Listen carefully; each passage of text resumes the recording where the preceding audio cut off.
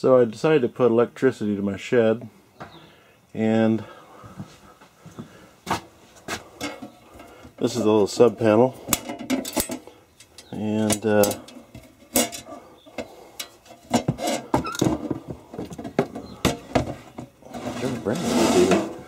no label on it. Anyway, that's going to go right there.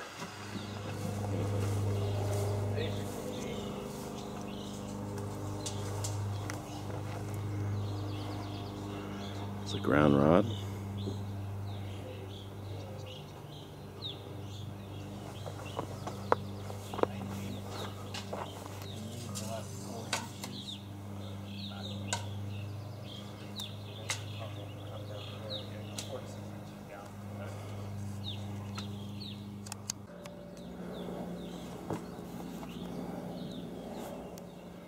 So that's a junction box that can make a wire connection from the jacketed cable to the separate cable that goes through the conduit. And this conduit is going to go down underground. It goes down about 20 inches deep, and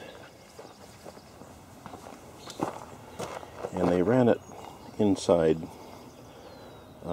underground feed up through the wall here. And let's take a look at inside.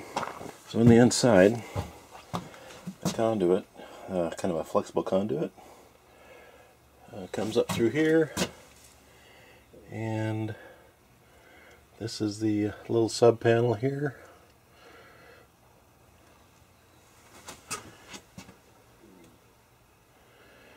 And let's see where the wires go.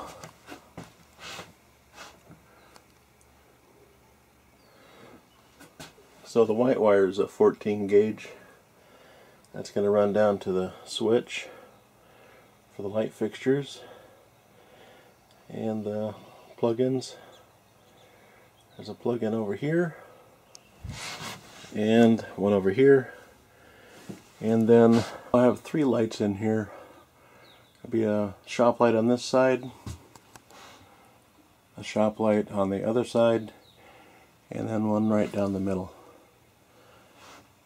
And this outlet here is for a 240 volt heater that I'll have hanging from that gusset right there. It'll be pretty cool when it's all done. Okay, so this is the outside of the shed where the panel is located.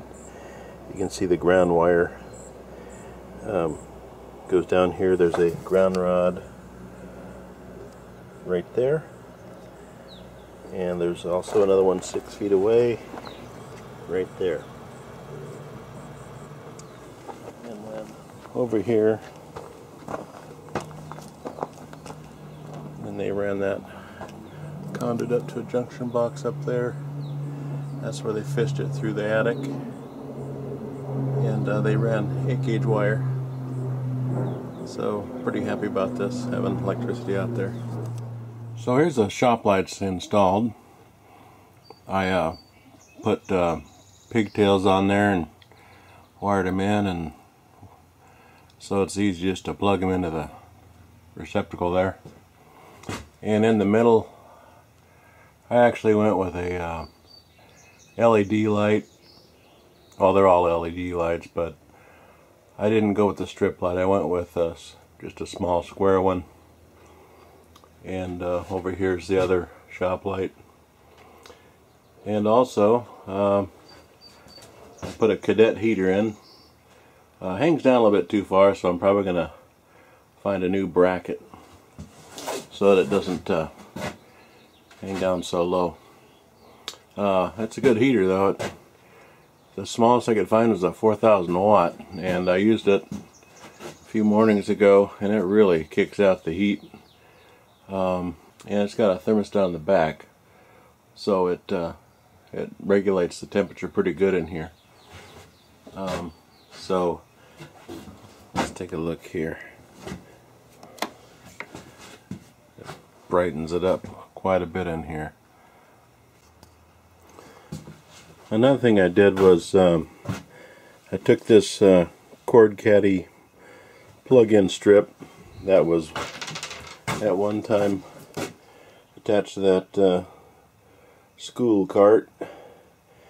It's got a long cord on it, so I basically attached it to my wood rack, and the cord kind of runs up through the back there and out through the wall into the plug-in. That's because I didn't have any plug-ins put on this side just because I'd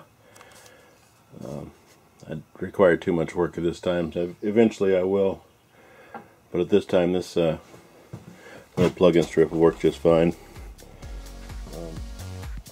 So I'm really satisfied with the project here. And thanks for watching, appreciate it. If you liked the video, please click like and subscribe. Thank you very much.